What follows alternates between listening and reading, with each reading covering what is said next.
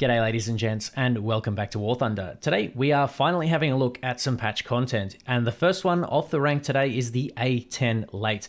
This plane, extremely highly anticipated, one of the best cash cows for Gaijin to this date, especially in the form of the A-10A early, which literally only differs by having 2 fewer missiles and a slightly lower battle rating. Now, naturally, I'm going to call back to the last video that I made, which was pre-patch, speculating that this thing would be extremely powerful. Having 4 AIM-9Ls and having a fairly large array of flares does give this plane a distinct advantage. However, does its performance, as in its flight performance, actually warrant the battle rating of 10.0? I honestly think it doesn't. I think 10.0 is a little bit too low for this type of plane, and despite it being a ground attacker, where ground attack should be its main focus, I'm still able to, in this plane, perform fairly well, whereas there are some other planes at this battle rating that are given that similar ground attack role that aren't quite up to the standard. I would consider them perhaps free kills. So, the A-10, what's it got going for it? Well, it's actually not too bad at turning. Despite it being a bit of a hog, or a bit of a bus, if I might use that phrase, this particular plane has straight wings, and that gives it a distinct advantage over its swept wing brethren, where it has the ability to turn at low speeds. It generates a lot of lift from those wings, and of course, you are able to exploit that in the low speed turning. Now, you don't want to be caught out at too low a speed, because at that point, you're not going to actually make enough distance to steer away from your opponent's guns. But if you are at, say, 450, 500, 600, and even closer to your top end of 700, you can do fairly well. This plane is actually surprisingly capable. Now, what also makes it surprisingly capable is its 4 AIM-9Ls. These are really, really strong missiles. Of course, when everyone's got flares, it is a little bit of a different story, but overall, the AIM-9Ls are highly potent missiles. They have a lot of range. They have range that is comparable to that of the 9G, but they also have performance, as in turn rate, track rate, comparable to that of the R60M. And so what you get is, instead of having to deal with the short-ranged shortcomings of the R60, you actually get a lot more freedom there. There's a lot more room for maneuvering opponents. There's a lot more room for fast opponents. And you can actually get a lot of opponents before they're able to put 2 or 3 kilometers distance between you, which is extremely scary for anyone on the receiving end. Of course, to top this off, we get the GAU-8, which is a 30mm cannon, rotary, plenty of volume of fire, plenty of area of effect, which means that the cannon, whilst it's not particularly accurate, can spread over a fair distance. So if you're within a kilometer, it's a pretty good shotgun. I wouldn't recommend sniping as such with it, but you can, and we'll sort of see that as the video progresses. So what I've done here is I've climbed a little bit, and I've gotten a little bit of a vantage point of the battlefield, at least from what I can manage with the performance of this plane, and I'm trying to pick off enemies that are going to be, again, targets of opportunity, people that aren't really paying attention, people that aren't perhaps as aware, or someone who's preoccupied with a friendly. So that A5C was coming up towards me, didn't see the 9L, I got quite lucky there. And this A5 is coming in again. The A5 is actually going to be one of your more fierce opponents. And it's actually a fairly decent match for the Thunderbolt, because it just has so much energy over them. But they also shouldn't be at 10.0. I despise the A5C in all its being, but it's like one of the only things that can stand up to the A10, because it's got enough flares to deal with it. The way 9Ls are at the moment, they are pretty susceptible to flares, and so if you do have flares, taking them is actually a fairly serious necessity.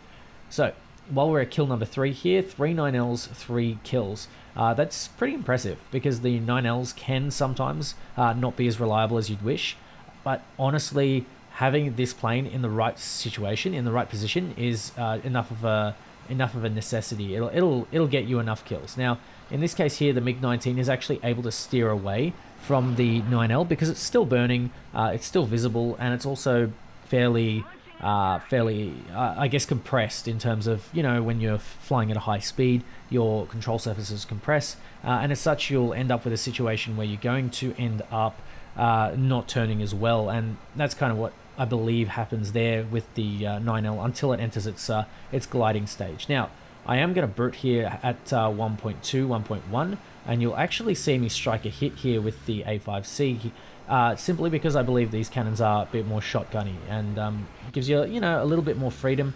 A little bit more brute is always good for the soul, and so we brute another A5C, critically damaging him, go in for the Harrier, and we're about to pick up our, I believe this is the 6th kill.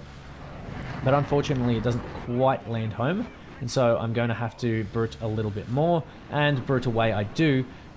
Easy kills. 6 kills, we're going to go on for some more. This MiG-19 is going to be a bit of a threat, but we are able to deal with it provided that we work with our team. Now, of course, this is an online game and teamwork doesn't exist, so we have to do our best here to try and make the best of a bad situation, like A-10 dying to a MiG-19's R3R, or R3S rather, which is basically a 9B. So, for those of you that do find yourself up against the A-10, try and just like sneak up on them, because chances are players that are playing, especially the A-10 early, will tend to be newer players, and you can exploit that, but that's not really a good reason to keep it at a lower battle rating, just because it's more regularly played by more new players who literally don't know what the 5 key is or what your flares are. I use the 5 key for flares, so if you don't know what flares are and you just can't use them, well, that's kind of on you, because that's some of the most basic game mechanic ever, and it's not really something that you should be giving leeway to. Like, this is fairly basic, and the fact that you have such an easy killing machine here with the 4 9Ls and the GAU-8, as well as being decently able to turn and carry a whole lot of ordnance, doesn't bar the average player from the fact that there's just... I genuinely don't think there's an excuse here. I don't think there's an excuse to keep it this low. The 9Ls are so powerful, the GAU-8's pretty good, the performance is kind of meh, but this is a ground attacker first and should be considered first as a ground attacker. So the fact that it's doing basically this much damage with the ordnance that it has is pretty appalling, to be honest. Almost as appalling as that vertical stall approach that I did, because that was complete fucking rookie maneuver. But oh well, we'll live with that, and we'll move on to the next match. This Lightning, it tops out at about 1250. It's a very strong plane, but it is simply no match for the far superior AIM-9L, which can just absolutely obliterate it in a matter of seconds.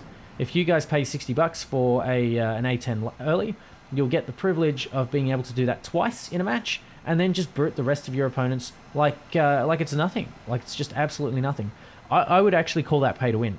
Even though the tech tree version is markedly better, it's still better than a lot of the other options that are out there that are of a similar rank. Now, this particular J32 gets away quite lucky, and the 2 MiG-21s here are looking pretty damn tasty. So I'm going to brute one of them. It's pretty straightforward, pretty easy, and the SPSK is going to be food any second now, just because he's so damn slow.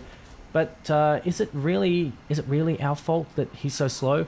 No, not really, but we could probably do the same with an AIM-9G. We could probably do the same with just about any other gun. So I genuinely have an issue with this plane, like genuinely so, because it is just so damn potent.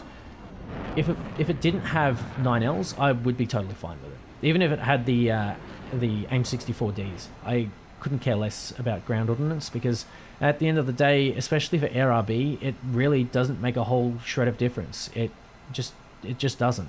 The ability to take out ground targets is pretty much null and void at jets. At props, it's a different story, because you end up with these big space climbing bombers that end up causing lots of problems. But in this case here, in jets, where everyone can cover the map in about 3 minutes, then you kind of no real need for sort of this type of distinguishing. Yeah,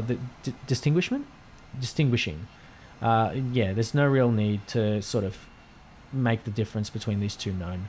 So for those of you that were saying, well, you know, why am I using this thing as an air fighter or an air superiority fighter or something like that? Well, here you go, ladies and gents. Here's your ground attack gameplay. It's pretty thrilling. You just click on some targets. It takes a lot of my brain. Unfortunately, the one brain cell that's left is really struggling at the moment. So having the ability to just have my target there, click on them and miss is really strong. So this plane, yeah, great fun.